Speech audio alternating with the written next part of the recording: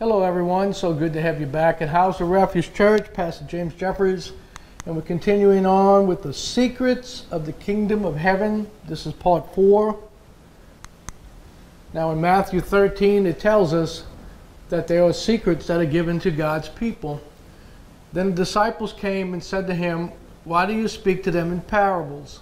And he answered them, "To you it has been given to know the secrets of the kingdom of heaven, but to them it has not been given." You know, if you go on and read the scriptures in this particular chapter, you'll find out that Jesus says at any time they decide they want to understand, and then they would be converted. You know, when you're born again, you've been converted. You've been transformed into a child of God, and so now the secrets are being revealed to you. But everybody is at a different level of understanding these secrets of the kingdom of heaven. Whereas leaven is mostly mentioned in the Bible as sin or something evil, here in Matthew 13:33 we see Jesus using the word leaven as the kingdom of heaven. Here in Matthew 13:33 it says, "Another parable he spoke to them, the kingdom of heaven is like leaven, which a woman took and hid in 3 measures of meal till it was all leavened." So we have this picture of this term leaven, which we can use the word yeast, and it's used in dough to make the dough rise and make bread and so forth. There's some interesting things that are being spoken here, even though it's one simple scripture and it was just a little small parable. The kingdom of heaven is like unto leaven that a lady put into 3 measures of meal. And what he's trying to say is that a little leaven leavens the whole lump. There's a whole lot more dough than what there is leaven, but that little bit of leaven will take 3 measures of meal, which is about the size of a loaf of bread, and it will make that bread rise. And there's a reason behind that, and it's a spiritual secret truth that is hidden in this scripture. And we're going to look for it. We're going to try to find it this morning. Here, number 1. Leaven causes the dough to rise or to be transformed. You know, if you had dough in front of you that didn't have any leaven in it, you can make unleavened bread. And unleavened bread is flat. You might have seen it already. When we do communion, a little wafer that comes with the grape juice says it has no leaven in it. And so they can keep it nice and flat, and they can put it into little containers and so forth. Same thing with the festival of unleavened bread, which begins on Passover and goes for 7 days. That particular time they would have no leaven in their house at all, because that leaven was a symbol of sin. And in one case he said, do not follow the leaven of the Pharisees. And he was talking about their doctrine. So their doctrine could get inside of a person and cause them to go in the wrong direction and fill them up with all kind of wrong thinking. But the kind of leaven that the Lord was talking about was the kingdom of heaven. And that kingdom comes into us and brings the truth that comes inside of us, and that will transform us and cause us to rise up so that people will see us. You see, that little flat bread, if you lay it on the table, kind of hard to see, but a loaf of bread, you can see that. And that's the idea here, is that the Lord wants to bring the kingdom and open it up inside of us and cause us to rise up, not in pride or be puffed up, but to rise up and make a stand and a witness for Jesus in the kingdom. Well, let's look at some things. Here in Romans 12:2, it says, "Don't copy the behavior and customs of this world, but let God transform you into a new person by changing the way you think. Then you will learn to know God's will for you, which is good and pleasing and perfect." So what he's telling us is that we need to have our minds transformed. You know, the way we were thinking before we got saved was of this world. He said, don't copy the behavior and the customs of this world. So we were in the world, and we were doing all kind of sin and just living a sinful life. We didn't think about it. We didn't think that it was bad or evil, and some people do more sin than other people, but it was still sin. But when you get saved, and that leaven, the kingdom of heaven, comes into our hearts and our minds, it begins to grow. It begins to overcome and begins to reveal the evil way of thinking that's in our lives and in our minds. And so this is one way in which we become transformed. And once our minds become transformed, we will find out God's will for our life. I would have never known that I was going to be a teacher and a pastor and in the kingdom of heaven, because I was always afraid to talk in front of people. Now I'm bold. I can talk in front of people because the kingdom of heaven is within me. And that's my calling. This is the will of God for my life, is to be a pastor, a shepherd, and to help people and guide people. I'm not in this thing for money and success and wealth. I'm in it because I want to see people know the truth. I want to see people go to heaven. And that was God's perfect will. He's pleased with that when I yield to Him and began to do those things. So the first transformation needs to happen is transforming of our mind away from this world. In 1 Corinthians 15, we read some rapture scriptures. But let me reveal to you a wonderful secret. We will not all die, but we will all be transformed. It will happen in a moment, in the blink of an eye, when the last trumpet is blown. For when the trumpet sounds, those who have died will be raised to life forever, and we who are living will also be transformed. For our dying bodies must be transformed into bodies that will never die. Our mortal bodies must be transformed into immortal bodies. So what he's saying here, this is what we call the rapture scriptures. They're here in 1 Corinthians 15 and then in 1 Thessalonians chapter 4. And one day, first, the dead in Christ are going to rise. You see, that's what happens when that leaven comes in. It causes the bread to rise. And that's the idea that we have eternal life in our minds. See, even before that happens and the dead people rise from their graves, their bodies rise, and the spirit comes back with Jesus, and they enter into this new body that's put on incorruption, then we are going to be transformed. We're going to be changed in the twinkling of an eye. When that last trumpet blows, whatever trumpet that is in heaven, when it blows and it happens, we're going to be changed in the twinkling of an eye. And these bodies that are heading for death and they're growing old will put on new life. We'll have a body like unto Jesus. And then we will leave this earth and go live with Him forever. And then we'll come back at another time and take back this planet in the millennial 1,000-year reign of Christ. But that's not what I'm preaching on this morning. I'm talking about this transforming, this changing of the way we think, this rising up. You know, one day we will rise, you see. First, the dead in the graves, their bodies are going to rise. Then we're going to change and we're going to rise up and meet the Lord in the air. But we have to have that transforming in our thinking. We have to be transformed the way the scripture says, but we will all be transformed. We're going to be changed into everything God wanted us to be in the beginning.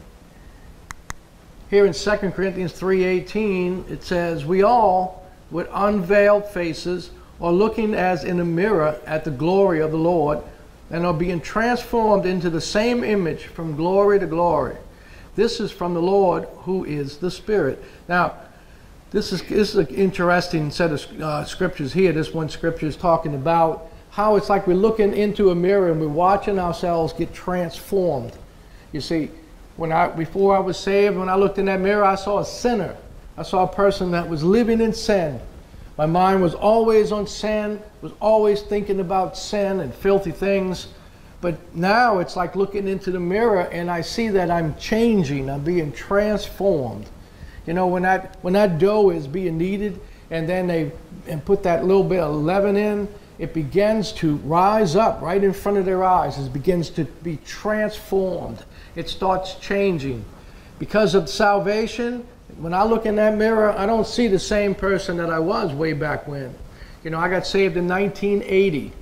So when I look in that mirror, I don't see that person that was alive in 1979 and before that. You know, I see this new creation in Christ Jesus. I've been transformed. I've been made into something new. And that's the idea here, that we grow from glory to glory. We're going to talk about this a little further at the end of the message about what does that mean to grow from glory to glory. We're going to look at that in the scriptures. But right now we're talking about this unveiled face.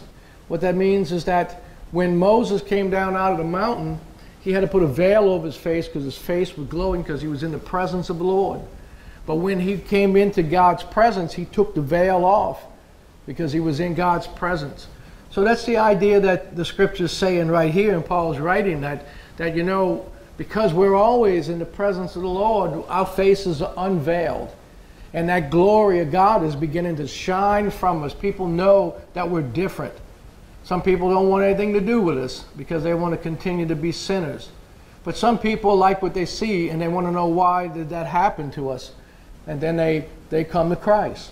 And so that's the idea here in this picture, that we are being transformed daily, every day, every moment. We're being changed into His likeness.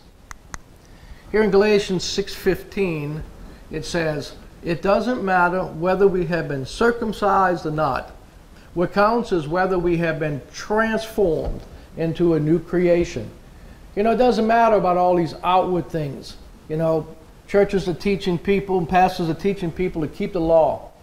They keep the Sabbath, they keep the law of tithing, they keep all the laws the best they can, and they tell them, oh, you have to keep the festivals and everything else.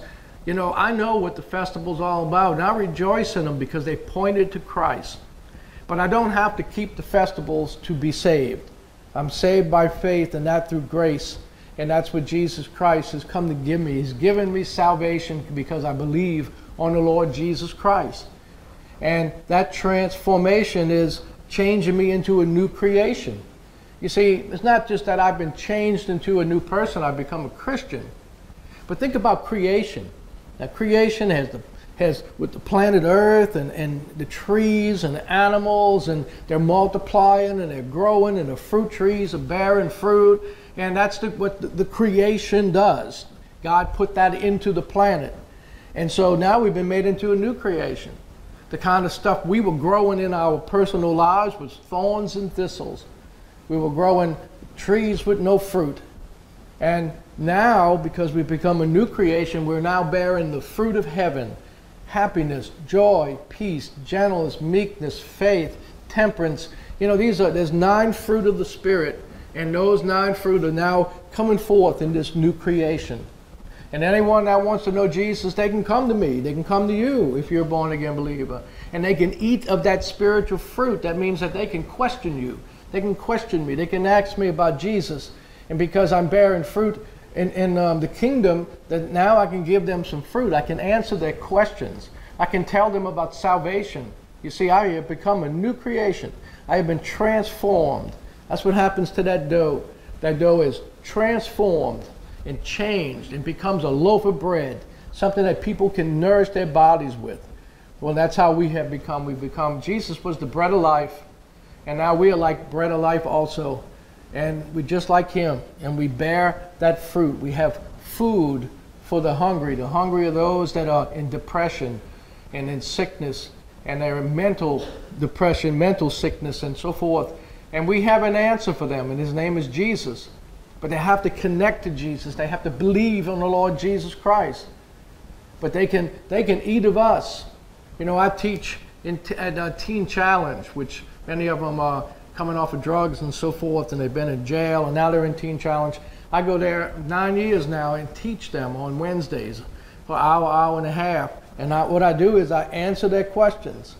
So I stand there in the front of the room, and they just raise their hand and they ask me questions, sometimes more questions than I can answer. They just got full of questions. And I come in there and I can answer their questions. And they know that, so they wait for me to come so that they can ask me what questions they have written down since last week. And I bring them food for thought. But they have to believe in it, reach for it. And they have to begin to ask the Lord for that understanding. But that's what we're supposed to do as Christians. We have become a new creation. You now have fruit and life to give to people. All we had to offer people before that was thorns and thistles. I could teach somebody how to repair an engine or to wire up something electrically or something like that, and then they die and go to hell. What good was that? What would it profit a man to gain the world and lose his soul? But now I can give them the truth about eternal life. I can lead them to the one that can make them into a new creation. People come to me as a pastor and they're unsaved and they lie to me. And they tell me stories and lies just so they can either get some money or they can try to convince me that they're good people and Christians. But the Spirit of the Lord in me, He looks right through that. So I reach out and I try to help and I try to convince them to tell me the truth. You see, because they're going to answer to God for all those lies. But I love them, and I give them what they need, which sometimes it's not food, sometimes it's a rebuke. Sometimes I have to give them something that's strong and to wake them up. If they don't wake up, well, so be it. That's their own fault. The second point of the parable that Jesus spoke was in the mixing. The woman kept mixing until all of the dough was leavened. She didn't stop. It's amazing how some Christians just give up. Oh, I just don't understand. Well, you know, when we were growing up and we went into kindergarten, first grade, and second, you know, you couldn't understand things that people were in 5th grade and 6th grade while you were in 1st grade. You know, and same thing with after you got out of school and then you go get a job and then you talk to some people that have become lawyers and doctors. You don't understand what they're telling you, but you can learn some things. You know, if they learn how to be a doctor, you could learn medical things. If there was a lawyer, you could learn the law. You see, you're not, as long as you got intelligence and you're capable of learning, you can learn things. But they give up. Oh, I just don't understand that Bible, so they stop reading. And they miss out on great things in the Word of God because they don't understand them. And all they're looking for, just like when Jesus was here, all they wanted was for Jesus to feed them. But he spoke in parables because he was hoping that would stir them up to want to know the truth. And if they just would have wanted to know, he would have converted them. But the point of the whole parable was how that leaven, she kept mixing it until it was in the entire lump of dough. Here in 2 Timothy 2:15, the Amplified Bible, it says, "Study and do your best to present yourselves to God approved, a workman tested by trial, who has no reason to be ashamed, accurately handling and skillfully teaching the word of truth." So Paul told Timothy that he needed to study. And he needed to study, he needed to read, he needed to talk to other people that had understanding. He had to question them. He had to keep on going. He had to keep going, filling himself up. You see, that's like that lady kneading that dough and putting that leaven in it and kneading it until it started to totally rise. And that was what Paul was saying. You know, he was saying, keep on studying. Keep on learning. Man, you're going to miss out, I'm telling you, on some great things. When you get to heaven, you're going to say, oh, I could have lived that way. I could have been blessed. You know, and of course, you're in heaven, so thank you, Jesus, for that. But the idea is that you can have heaven on earth. You can live on this planet, and you can connect with God. And there's some wonderful things that's in the Word of God. It's just a matter of mixing the Word of truth into our lives by studying and reading and asking questions.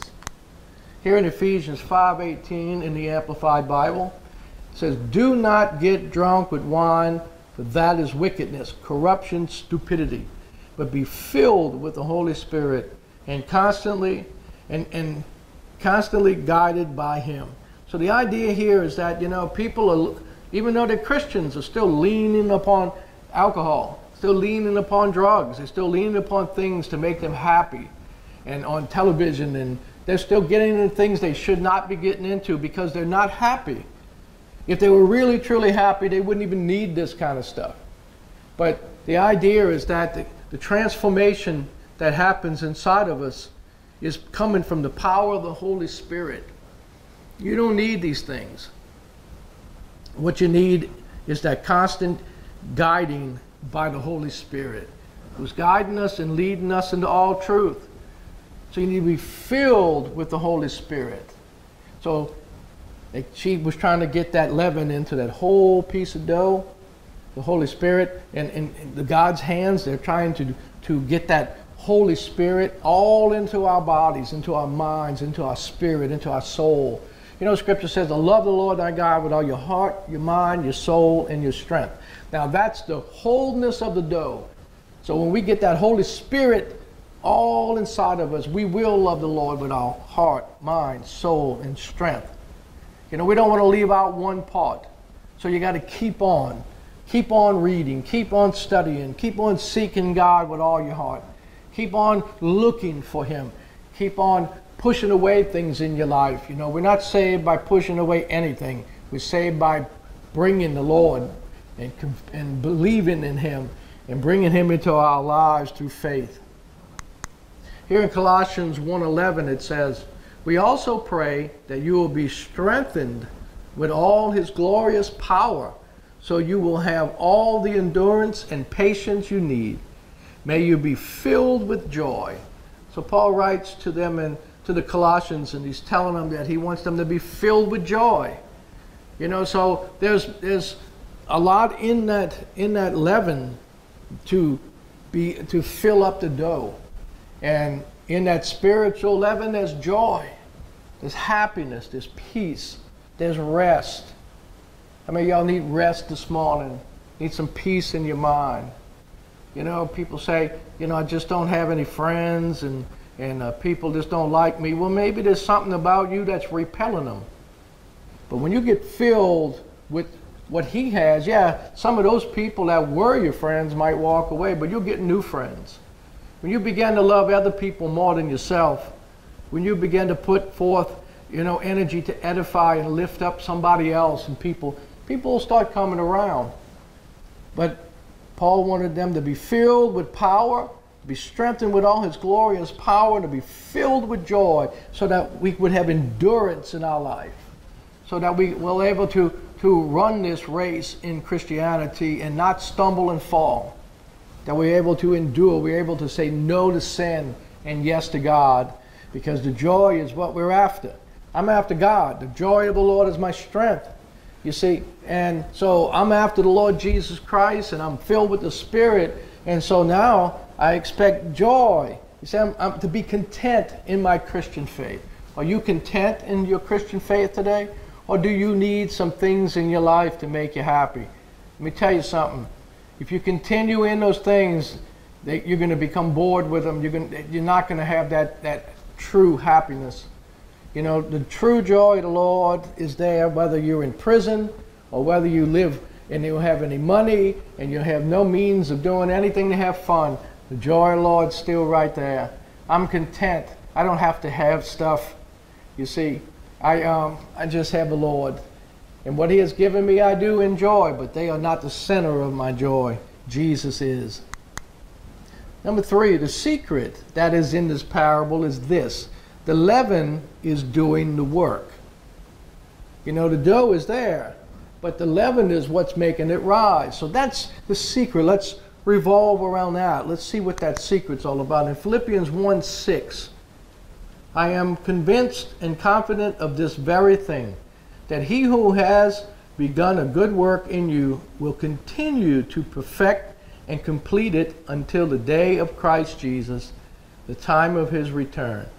So he said he's convinced and confident that the work that the Lord has begun in us will continue. In other words, the leaven is going to continue to cause you to rise and continue to cause you to be transformed. And then finally, when the Lord comes, we will then be totally transformed into what we are supposed to be. But in the meantime, you're being transformed from glory to glory, from level to level. But it's the Lord who's doing the work. You know, if you start trying to perfect yourself, you're going to fail, because you don't have the ability to do it. You're just the dough. The dough needs to yield and surrender. If that dough was too hard, how are you going to get that leaven in? You'll have to just throw that dough away and then get a new piece that's able to be molded and pressed, and you can get the leaven into. You see, so you can't take some old dough and expect to make it into something new. It's got to be changed and transformed into a whole new dough, whole new creation. You need to be transformed into a new creation, a new lump of dough for the Lord to put that leaven inside of and complete that work. Hebrews 13 says, "Now may the God of peace, who brought up our Lord Jesus from the dead, that great shepherd of the sheep, through the blood of the everlasting covenant, make you complete in every good work to do his will, working in you what is well pleasing in his sight, through Jesus Christ, to whom be glory forever and ever. Amen. So here in this scripture, it's saying that He want the Lord to make you complete in everything, to work good work, to do His will. So working in you what is well pleasing in His sight. Now, that's an interesting thing, because it's saying that we don't know how to please the Lord. We don't know how to worship. What does God want? What does He like? You know, without faith, it's impossible to please Him, it says in Hebrews 11:6. And so we want to have faith, because we know that pleases God. So, you see, God is putting inside of us that understanding. You see, before I was saved, I had no clue about Hebrews 11:6.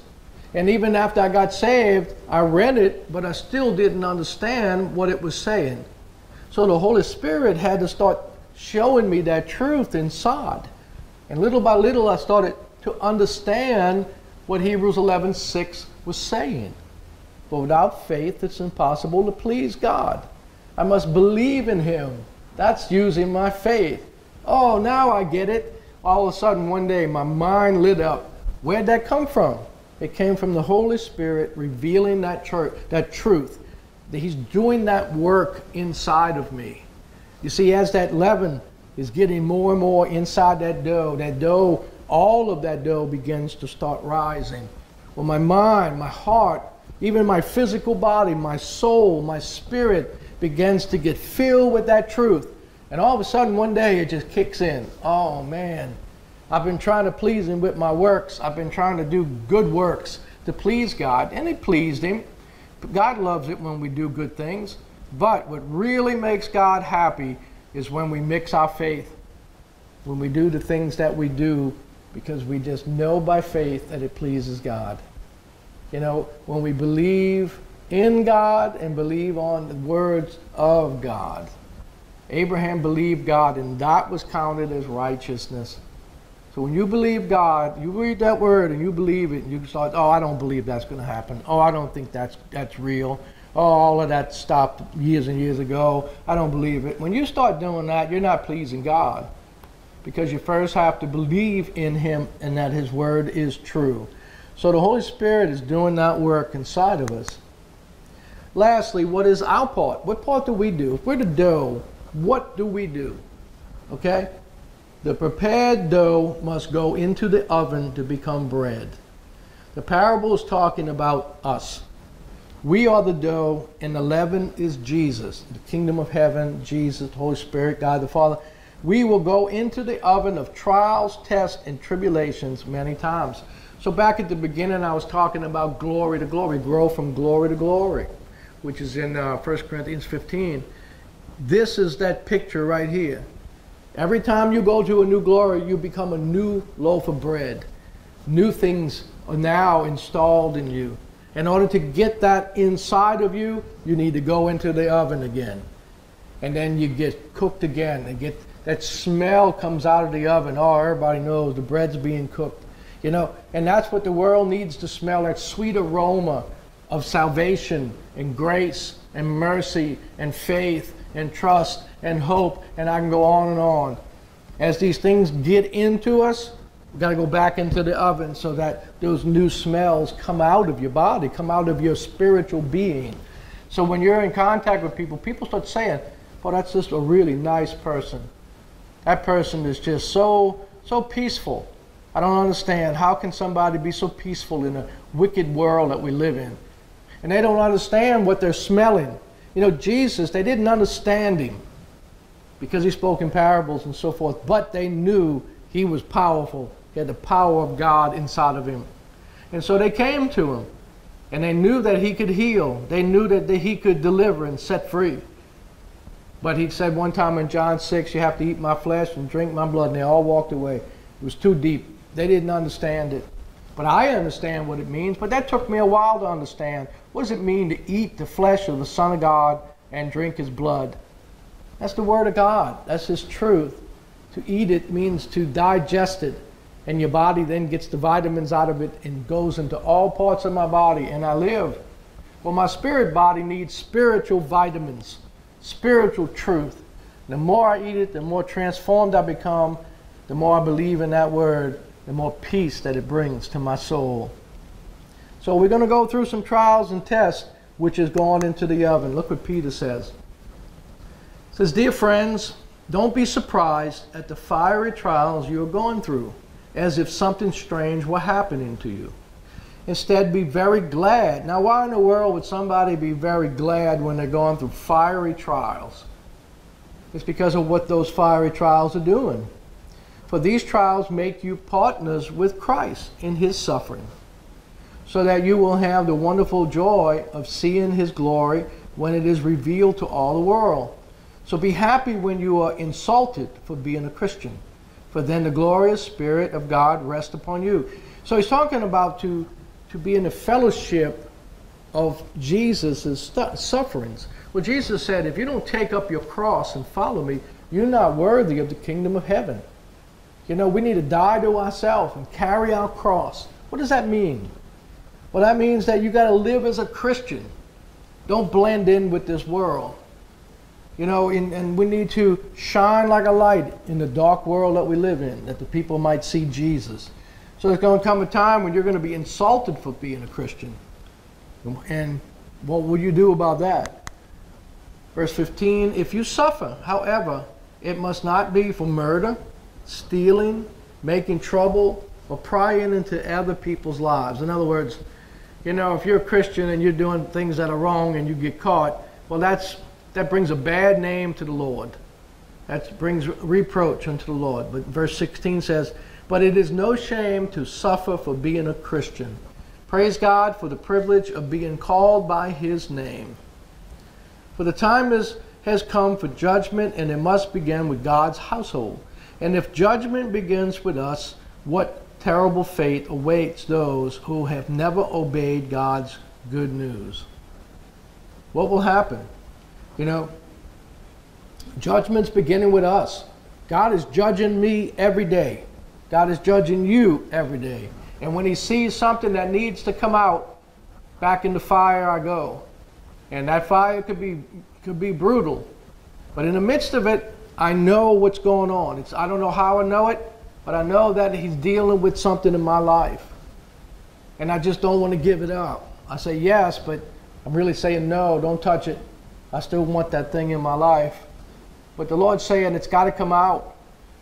You got to let me have it, because I got something better for you. But you won't make room. You got to get the thing out in order for the new thing to be put in. You know, that's what we need to understand, is that God's trying to get the sin out and the trash out because he's got something holy and righteous to put in its place.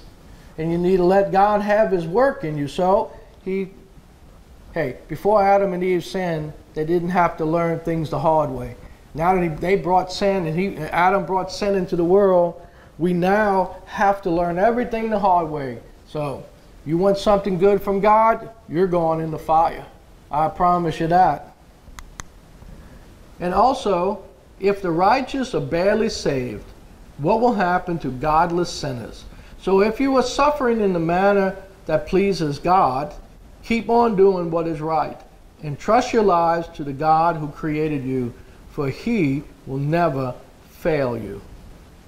Amen. Been going through anything lately? Has life been throwing you a curve? Some people have been through worse things than what I've been through, you know, and they have survived it and come through, and they still believe in the Lord. Sometimes I wonder, could I go through that and still make a stand for Jesus? Some people lost loved ones because of their faith in Jesus Christ. But yet those people that lost those loved ones are still serving Jesus. I wonder, I've been through some things. I remember a bunch of times I was ready to walk away, but I couldn't. Because I know my Redeemer lives. I know the joy of true salvation. I know that I have eternal life. I know that God loves me. I know all of this stuff inside. And in 1 Corinthians 10 it says that we will not be tested past what we can handle. So the idea is that if you're going through something, God knows you can handle it. And it's to bring you to a new place in him, a new glory. So let's pray together. Let's seek God right now. I know some of you are going through some pretty intense stuff. And so I want to pray for you this morning. Father, I pray for these, Lord, that are watching, that right now they're going, yeah, I'm going through some hard stuff. And I pray for them, and I intercede for them, that every need will be met in their life. They'll be able to rise up over their circumstances. They'll be able to stand for Christ in the midst of the storm, no matter what it might mean. There are some people right now that have done things that are wrong. They're Christians now, but they got a warrant out for their arrest. I feel that in my spirit. You might wind up in jail, and that will be the fire. I know that it will be rough and it will be hard, but the Lord has promised He'll never leave you, never forsake you. He'll bring you through and bring you out, and He'll make you into something even better than what you were when you went in. Let God have His way. Let Him purge you right now. Let Him purge you of all the things that need to come out. Yield to Him. Yield and surrender to the hands. Think about those hands from the lady as she was kneading that dough. She was working that leaven. That's God's hands, working Jesus into all places of that dough. Let Him have His way in you. Yield to Him and surrender, and let Him do His will upon you. Father, I pray for them now. In Jesus' name, amen.